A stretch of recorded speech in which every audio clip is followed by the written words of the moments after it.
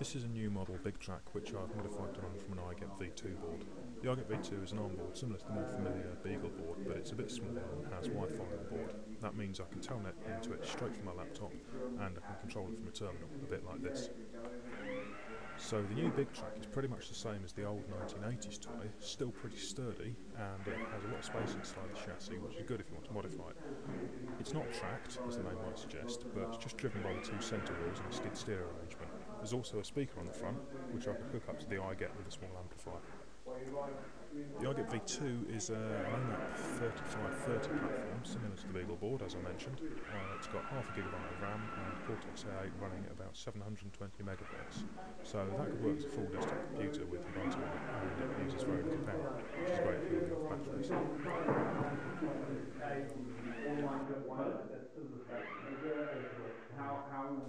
If we take a closer look, there's the IGEPv2 on the back, which does all the clever stuff, and a 3-port hub for peripherals such as a webcam, which I'm intending to set up later.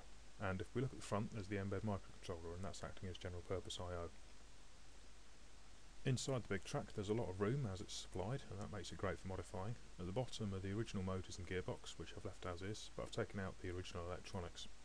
The motors are now running off these two electronised motor controllers. Those are quite powerful, and we could run cordless drill motors off those if we wanted to upgrade it later. Those are being controlled by the mbed microcontroller that we saw earlier, and that's doing all the low-level and real-time I/O while the iGEP handles the clever stuff.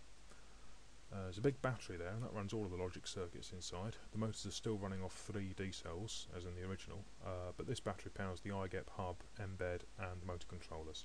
The iGEP's pretty efficient, and I'd expect to get about 8 hours at full CPU load with this battery.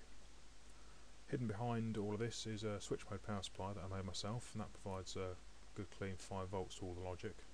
And finally there's the USB hub on top.